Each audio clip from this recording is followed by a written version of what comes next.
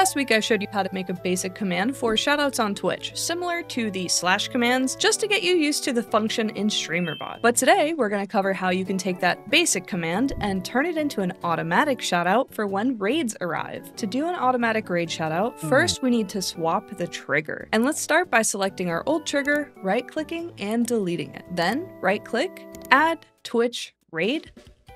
Then we need to swap out the variable in our sub action. Instead of taking a name input from the command, Streamerbot will get the username from the raid trigger. So our variable will be %username instead. And now this will automatically send a shoutout whenever you get raided. But there are some issues here. Note that this does have a cooldown of about 2 minutes. So if you get raided again before that period is up, it won't work unless you have a queue going. Streamerbot has queues for situations exactly like these, where you want something to wait for another action to be finished before starting the next one. The only issue is that because there's a timer involved here, we need to add a delay to the action to make sure that that next action plays only when the shoutout timer is cleared. So let's right-click and add a delay equivalent to 2 minutes. Then let's go to our queues, right-click and add a new queue, name it whatever you want it to be named, and make sure that the blocking toggle is on. Then, back in your Actions tab, double-click your shoutout action and add it to the shoutout queue. And now you should have an automatic shoutout ready for anyone that raids you. In the next video, I'll be discussing how you can add logic to this as well to change the shoutout depending on the person.